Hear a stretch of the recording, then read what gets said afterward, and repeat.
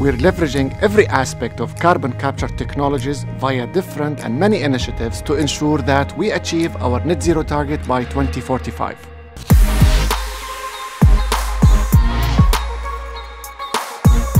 ADNOC is a global leader that promotes initiatives to help the world move towards net zero. We have a long-standing, trusted partnership with ADNOC, and we are very excited in building into the new field of clean energy. We have a project now to decarbonize existing ammonia production. This decarbonized ammonia will be shipped to Japan, and in Japan it will be used for power generation.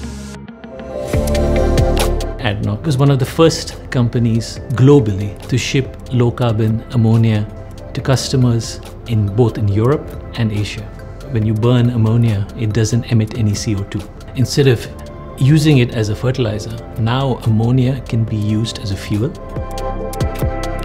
We are capturing CO2 here before it is released into the atmosphere, and then we are liquefying it and transporting it into a well for a permanent storage deep underground.